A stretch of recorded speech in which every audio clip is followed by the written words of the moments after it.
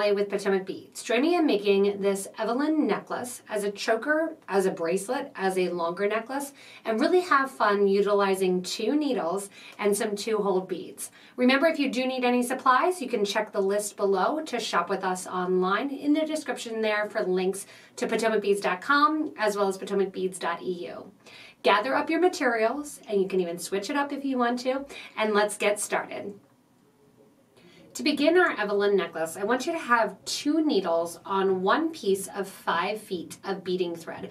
I'm using white 0.006 thread, and I have 2mm pearls in that pretty lilac color, along with some IrisDuos in the metallic Olivine, some purple 2-hole lentils, some pink 2-hole lentils, some nice opaque dark cream matte 15 OC beads, and then my clasp enclosure with my wire guards and my lobster clasp. I'm going to begin my necklace by having those 2 needles and dropping onto my needles my wire guard. So I'm going to take my needle and thread through one side of the wire guard and the other needle and thread through the other side of the wire guard. Your thread then is going to sit right and nice inside that little horseshoe shape. And then I'm going to drop on my clasp. Now I will be coming back down the necklace as I add in my seed beads along the outer edge. So I'm not worrying right now about reinforcing this clasp section. What I'm going to do to begin is I am going to just simply pinch that wire guard just a tiny little bit so the ends touch so they come together. When you're doing this, you want to make sure that you have equal amounts of thread still on the end of your needle. And then we're going to begin into our diamond pattern and then into our IrisDuo. I'm going to begin with my IrisDuo section and then we'll build from there. For the IrisDuo section right at the end here, I want to grab one of my pearls on one needle, one of my pearls on another needle. You might have to spin them a little bit, those little 2mm pearls, especially when you're trying to hold 2 needles. You can also do this with 1 needle. 2 needles just going to be a little bit easier for you. Let those drop down next to your clasp, and then you're going to pick up your first IrisDuo. You want to make sure when you pick these up every time that they're facing upward. One side is going to be flat and the other side is going to be rounded. The first one, it doesn't really matter, but I'm going to take 1 needle through the right side and 1 needle through the left side.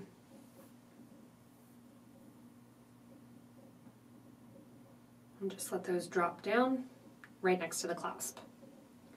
From here, I'm going to add another pearl on either side of my thread and needle. So 1 pearl on the right needle, 1 on the left. When working with 2 needles, especially in simple patterns like this, anything you do with the right needle, you're also going to do with the left needle.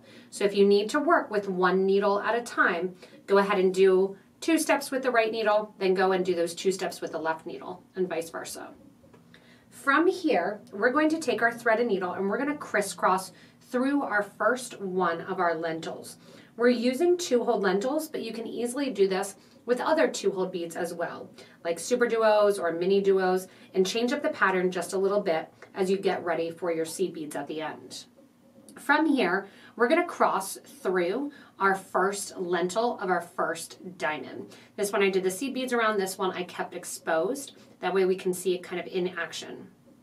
Coming through our first lentil is going to be a purple.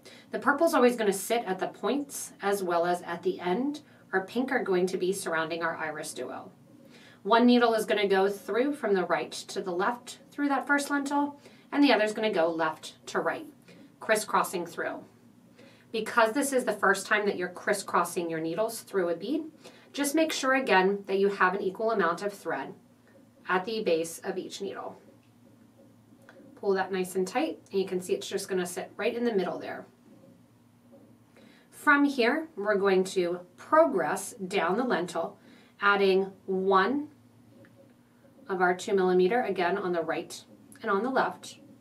Because of the pearl process, you may even need to just kind of break them apart a little bit because of the coating process. And then once again, take your needle from the right-hand side and over to the left. That pearl is just going to sit right on the side of the piece. The reason that I chose white thread versus green, even though I have kind of a florally theme for this Evelyn, is because of the thread being next to the pearls. So I wanted to make sure whatever color and thread was going to be exposed the most is going to be that near the pearls and then that cream seed bead. Same thing, that needle is going to go through the second hole of that lentil from the left toward the right. That's our first connection point. From here, we're going to add our next set of our lentils. Our next set of our lentils are going to be along with pink lentils. The pink lentils are going to sit on the side of the IrisDuo bead. So I'm going to add a pink lentil on the right, followed by one of my 2mm beads. Same thing on the left. Add a lentil.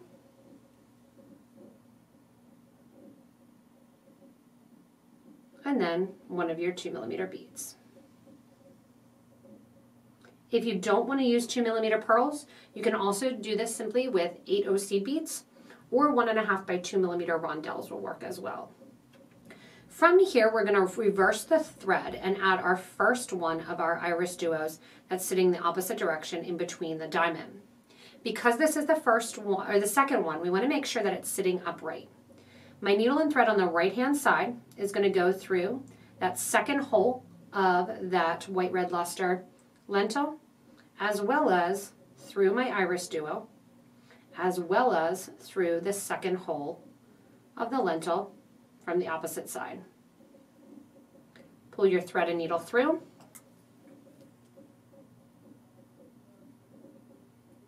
And then mimic the exact same thing on the other side. Take your other needle here, go through that second hole of your lentil, your IrisDuo, and out through the lentil you were just working with on the other side. So your thread is just crisscrossing in the middle, basically reversing the sides that it's sitting on. We'll see how it sits right like that. Now what we're going to do is we're going to add another one of our purple lentils. To do so, we're going to add, just like we did the pink, our purple lentil, followed by one of our 2mm beads. We're going to reverse the thread through the second hole of that lentil, just like that. Pull nice and tight so you don't see a lot of extra thread. And then we're also going to add another one of our pink lentils, and then go through your IrisDuo. And see how that just frames it out really, really nicely? Same thing on the other side, coming out, because again, anything we do on the right, we're also going to do on the left-hand side. Adding one of my lentils, adding a 2mm bead,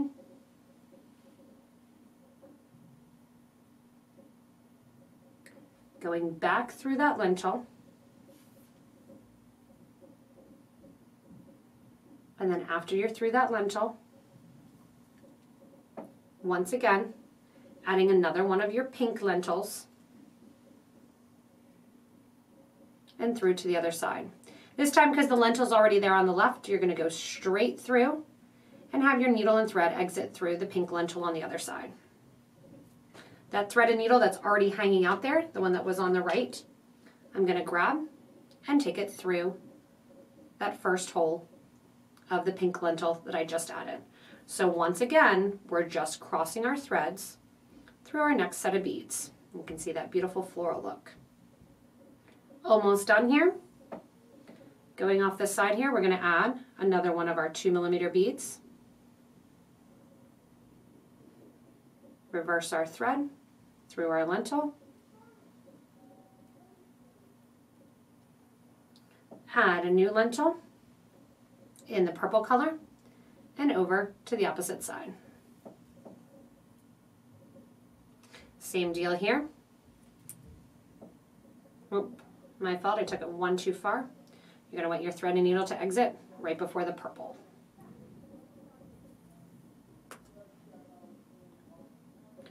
From here then, add my 2mm on the opposite side here. Once that 2mm is on, I'm going to sew through the second hole of the pink, as well as the first hole of that purple lentil.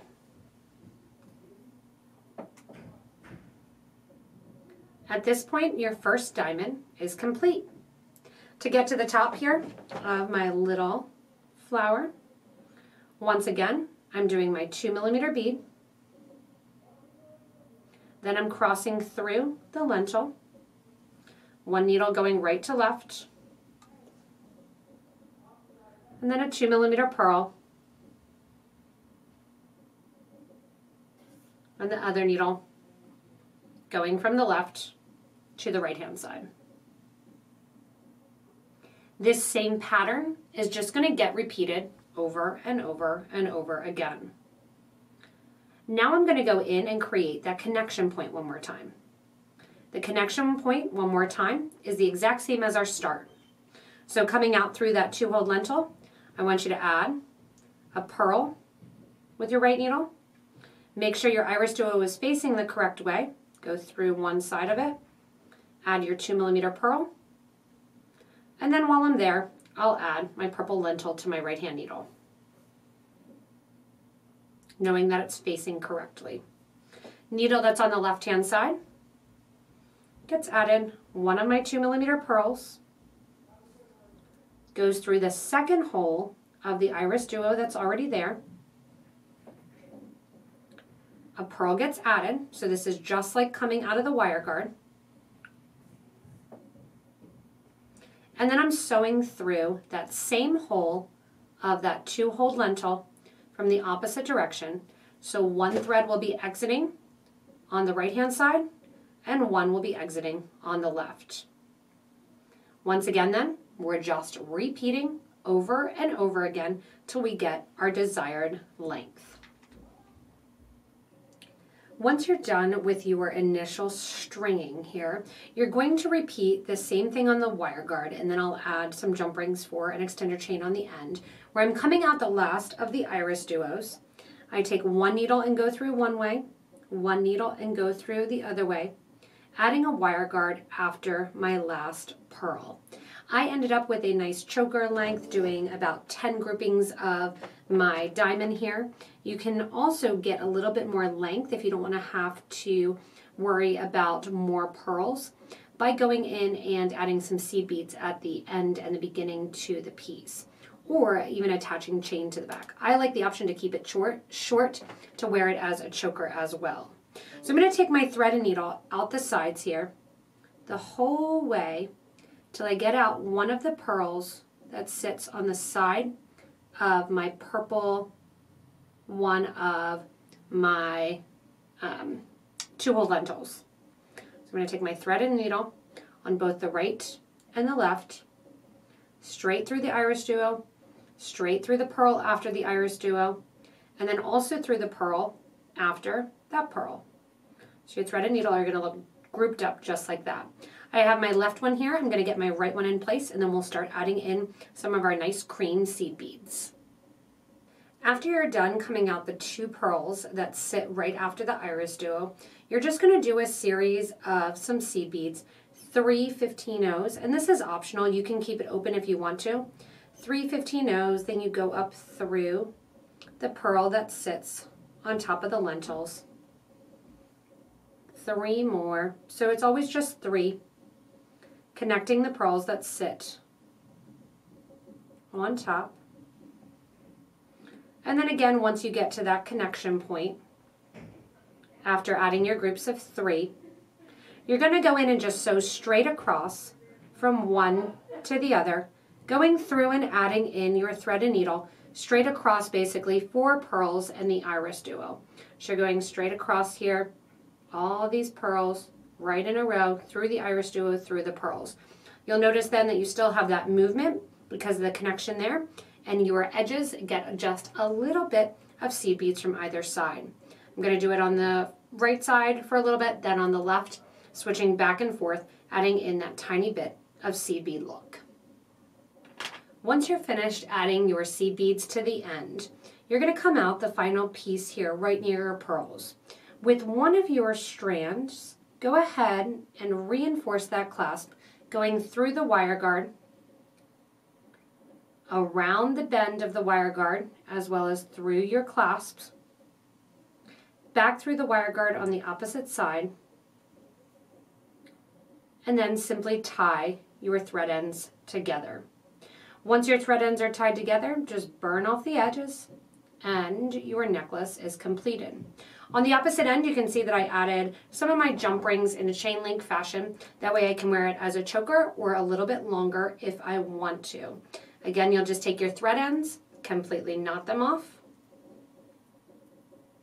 You can tuck your needle back together and then grab your thread burner and burn off that thread edge. Thanks so much for joining me in the creation of this beautiful Evelyn necklace. Remember, if you want to, you can add some chain to the back. You can add some more of your little diamonds here, making it longer, keeping it short, using it as a bracelet, and really having fun with this versatile pattern. Remember to make sure to comment below, as well as give your feedback if you're changing up, especially for the two-hold lentils to super duos or mini duos, changing up to a disc duo in the middle. Comment below if you've done any of those changes. It helps out the beading community a ton, so that way they learn from not only me, but from you as well. Remember also, if you haven't yet, subscribe so you don't miss anything from us here at PotomacBeads. If you do need any materials to complete your Evelyn necklace, remember there's links below in the description to shop with us online. As always, you can post your pictures of your own Evelyn necklace in our Facebook group for beading and jewelry making. As always, thanks so much for joining me and enjoy your new Evelyn necklace.